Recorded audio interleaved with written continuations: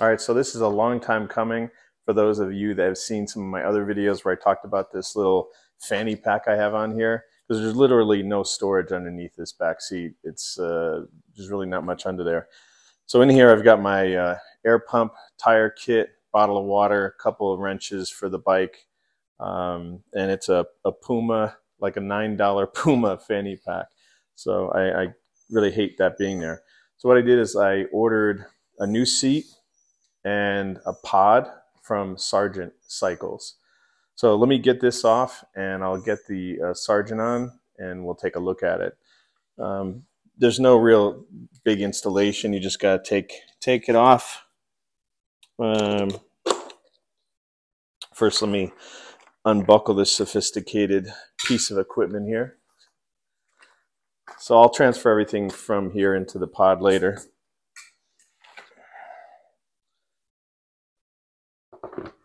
Okay, so under here I've got the tool kit. That'll get transferred underneath the pod. And under here I've got my owner's manual that'll also get transferred. Okay, got the seat and the back seat and front seat off here. As you can see, this is the storage area. Right now I've got my quad lock smart adapter in here, and there's really not much else you can fit in here. The front seat, Sargent. There's the logo. Got the red Welt stitching there along the edge. So this really ties into all the different red accents I've put on the bike. And underneath, I've already transferred my owner's manual, and Sargent gives you a nice little flashlight.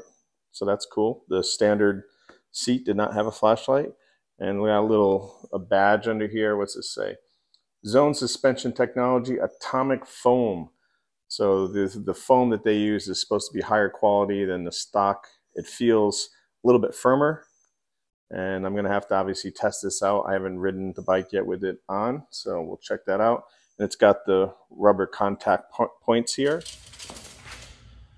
Okay, for width, this is the stock seat over here. See, the widest part is about just under 13 inches. And then the widest part on the Sargent is over 13.5 inches. So this is definitely a lot wider. And then this part here kind of slopes down. This is the part right here, this edge that kind of digs into my pelvic bones and makes it uncomfortable. Whereas here there's no edge, it's just flat, and it kind of concaves down in like a cup. Whereas this one is flat across, and then it has these edges you can see that go right here, and that's the part that kind of gets my butt. The other thing is that right down the middle for us men, down the middle, this whole seat is one piece of foam, and it's squishy all throughout. Whereas the Sargent right here in the middle, from right there, from right here until about here, let's see, yeah, it's about that much in length and about that wide. This whole part here is, it's empty. So this gives men a little bit of comfort zone for your guys. But that's the seats side by side. You can see that the Sargent is wider. It's also flat across with a cupping. So kind of you feel like you're really kind of tucked in and cradled, if you will. And I believe this is a little lower than the stock seat, but we'll put this in here, get it lined up. Okay, and here's the pod. So I've already transferred my toolkit underneath. So it's exactly the same as the stock seat. That's what it looks like. And if you can see here, it's got a nice backrest. And it goes in the same way as the stock. So the back end here, these little tabs go in first. And then you just click it down. So now it's in place. So let's pan back a little bit. Camera people. And then this is what it looks like. So what do you think? Let me get out of the way.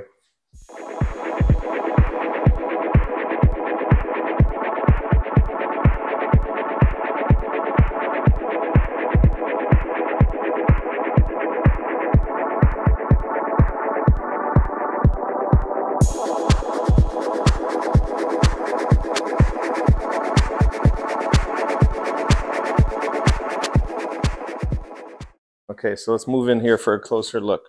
The leather they use on this, see, it's I don't know what the technical term is, but it's pitted, so it's very grabby. So when I sat on it, it really grabs your pants and holds you in place, and it wraps all the way around here. So this is really grippy compared to the stock seat.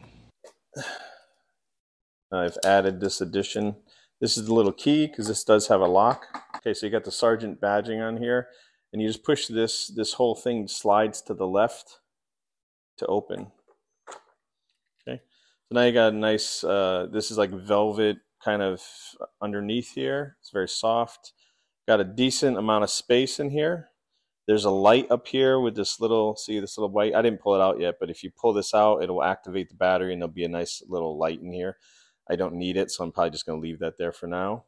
And then there's a lock right here on the back side. So if you go under, there's the lock. And if you go under here, you can see in between here is the lock right there. So it closes. And then I've got the top case here. So it's kind of in the way, but I can still get my hand in there and get the key in there.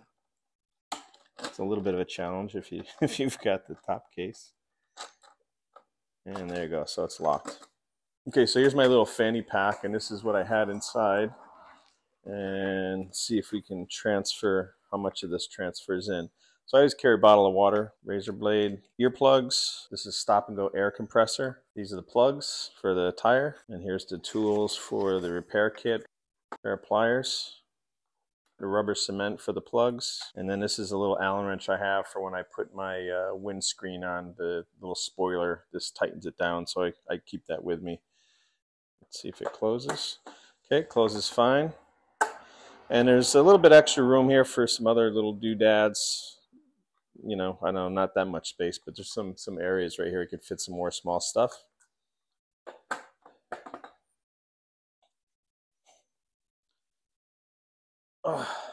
Initial impressions, it feels a little firmer than the stock seat, but this foam is supposed to be firmer and give you more support. It's supposed to be a little wider, and that's one of the problems I had with this. The stock seat, after about an hour or an hour and a half in the saddle, it would hit where the saddle curved down. Those points there would hit me right in the bottom pelvic bone area, my butt bone. And I'd get kind of sore, and I'd have to keep squirming around on the seat to find a comfortable spot. This one's a little wider. I can feel it's out further.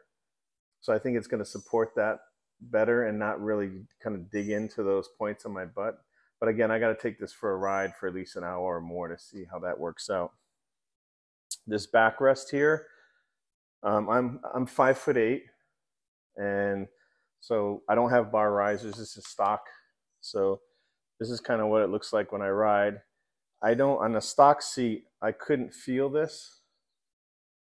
And I'm a shorter rider, so I don't really go back there. But now I can feel just a little bit of movement, and I can feel this back pad touching me. So I feel more like I'm in the bike instead of on it. So I feel kind of tucked in.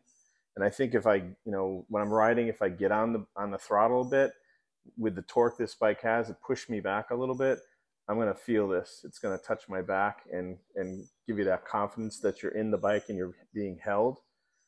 So I like that feeling. Again, this is all stuff I have to get out on the road and check out and see what it's like. All right, well, that's it for the install portion. It's basically just plug and play. It's very simple. The capacity of this is plenty for my needs. There's a little bit more room in there if I need to stick something else in there. Maybe one more bottle of water. Again, I really like this red well and the red stitching underneath it to tie in the red accents on the bike. Overall, I'm very pleased with the look. This is gloss black. This paint is it is a gloss. It's not gloss. It's a metallic storm. So it's not the same paint, but it looks, to me, it's really hard to tell the difference. In the sun, you might be able to tell there's a little bit of speckling, the metallic in this paint, but it matches nice. This also comes in a carbon fiber, like a dark carbon fiber, but I don't have any carbon fiber on the bike other than down here on the akrapovic pipe, which you can't see, but it's just a little piece. I think the paint matches. You can order this unpainted, and it's kind of a matte, kind of black looking, but if you have this bike, spend the extra money and get it painted. So this is a gloss black painted version. I'm very happy. It makes the bike look very sporty, which I like. I like my RS to be sporty looking. That's why I don't have bar risers or big touring screen or bags on it or anything like that, which is fine. If you tour a lot, you definitely need that stuff. But that's it. I'll take it for a ride. I'll go for a ride for an hour, hour and a half, and then report back and let you know how I felt on it and if my butt hurt or not. Okay, just got out here to Inks Lake State Park to test out the new seat. It was about almost an hour and 45 minutes to 2 hours total from the time I left my house to go meet up with that guy over there. A hot, sweaty mess. Yeah. And I'm happy to report that there is no butt soreness whatsoever. The seat is very comfortable. I didn't have to squirm around. Usually around the hour mark on the stock seat, I had to kind of give the left cheek a break, then the right cheek a break, kind of scoot back and forth. But this one didn't have to. Just, and like I said, you know, it's kind of concave, so your butt sits right in there, very comfortable. But it is hot, 102 degrees. Too hot to ride for some people. Just down to ice cold Gatorade. But let's take a look at this view out here. Inks Lakes, there's a lot of people staying over there across in their mobile homes and whatnot. Okay, that's it from this side. Just got to get the gear on. It's so hard. It sucks putting the gear on when you're already sweaty. It's hard to get the jacket. It should just slide right on. No, it gets stuck. It's gross. That's why I wear these. So it keeps you. Does Cool. it breathe? Yes, it does. It breathes. Helps with moisture wicking. The lady that owns the company, I met her in Laguna Seca. It's D&M Motorsport. And then awesome. And then it makes it super slick to pull your jacket back on. Yep. They have shirts. They have pants for underneath your leathers, and I think the shirts normally are about 110 bucks. But I tell you, I got 4 pairs of them, and well worth it. No, not me. I've got a $20 T-shirt that is soaked. Under. Oh my goodness. All right. All right. Well, that's enough yapping.